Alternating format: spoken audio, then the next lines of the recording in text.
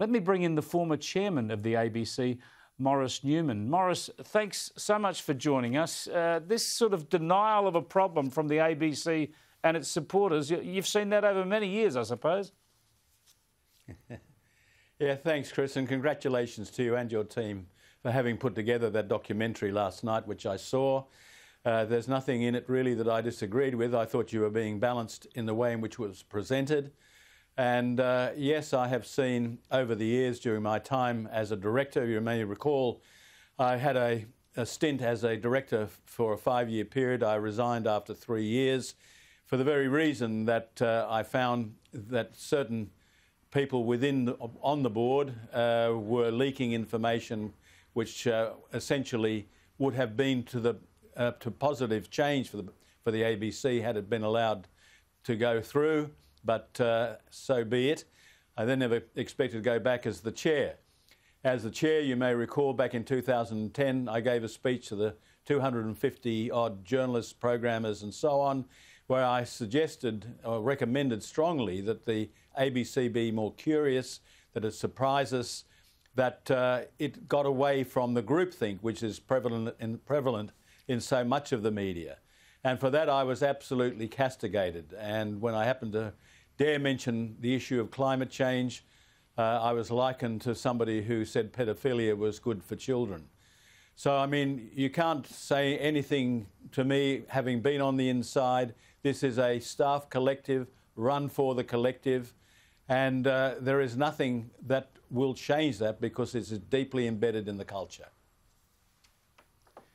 Well, let's talk about that staff collective and how it works and how it can sometimes even nobble the board or the chair or management. Let's have a little bit of a look at these clips from the documentary, hearing from former director Janet Albrechtsen and also former managing director Jonathan Shire.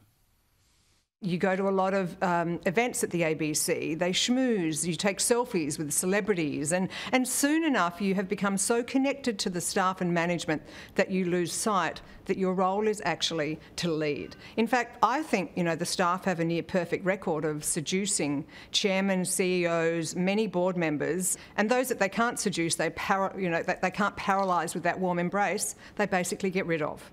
There was a wonderful quote that somebody gave me once in the organisation. They said, Jonathan, we don't really worry about chairmen because we just find that we flatter them and they coalesce in the end. Certainly that was true of my chairman. I think it's been true of a few chairmen, that they are smothered with affection and at the end of the day back off. Well, Maurice, I don't think they flattered you. I don't think you coalesced with the ABC staff. How do you get a board that's actually strong enough to make the organisation adhere to the letter of the law? Well, in my particular case, they didn't flatter me so much as to go to set up an inquiry into editorial policies to see how they could be seeing that the editorial line was more balanced and less partial. But what they effectively saw in my case, I think, was that there was a Labor government which did not appoint me, that my term was coming to an end, so they were going to see me out. And I think that tends to be what happens. But as I said, Chris, the issue really for me is that there is a culture there which is no longer doing what it was meant to do back in the 30s, which was to bring the country together. It is divisive. And I think it's sad. I mean, I'm of a generation where we used to gather around the radio, listen to the 7 o'clock news. The ABC really had a sense of being factual, that something that you could rely upon and trust. I think that has been destroyed over the years, and now with the multitude of means by which we can view or listen to points, news and opinions on social media and other subscription television or on radio and so on, it doesn't strike me that the ABC can justify $1.1 billion a year of taxpayers' money.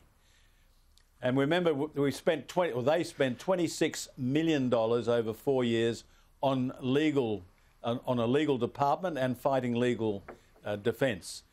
whether it be Louise Milligan on Pell, whether it be Christian Porter, the Andrew Laming case, and so on, 6% only of all complaints that go to the ABC are ever upheld or partially upheld. So there's a culture there which is a fortress mentality, groupthink. Sorry? All right. Sorry, the delay caught me out there. Thanks so much for joining us, Maurice. I appreciate your insights there.